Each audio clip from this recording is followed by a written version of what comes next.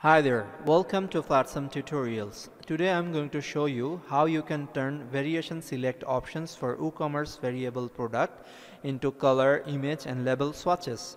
To turn drop-down product variation select boxes into beautiful swatches, we are going to install Woo Variation Swatches plugin. It's a simple plugin that allows you to enable swatches into your variable product pages, and it's quick view without touching single line of code. To install this, head to the site backend and navigate to plugin upload section. Search for the Woo Variation Swatches plugin and install it.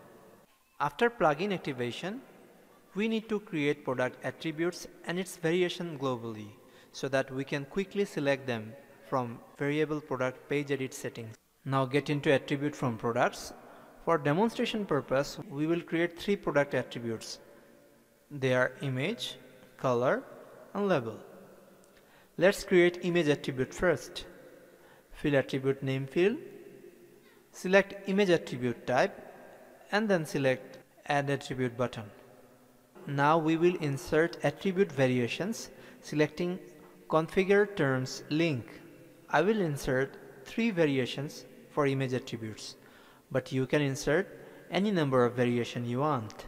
Likewise, we will create color and button attributes. We can term button attributes as label type. When we will create attribute to show color, we have to select color attribute type.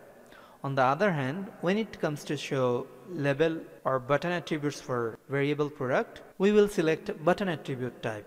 After creating attributes, we can add variation inside attributes anytime.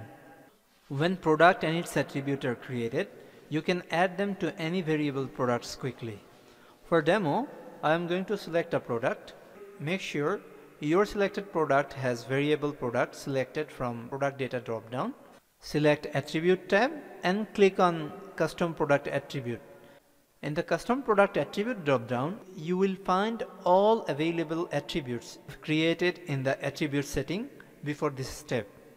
I am going to add all attributes one by one and select their all available values.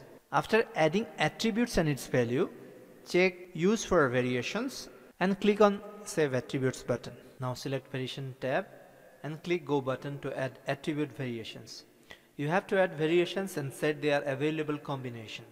I am going to add 6 product variations and combine them with color, image and labels. After adding variations, insert variation images, prices and get to the content after saving the all changes.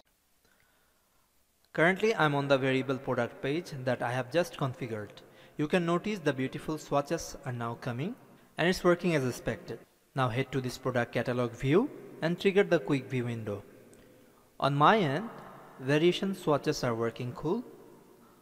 Hopefully this plugin will boost your site usability and sales. That's all for today.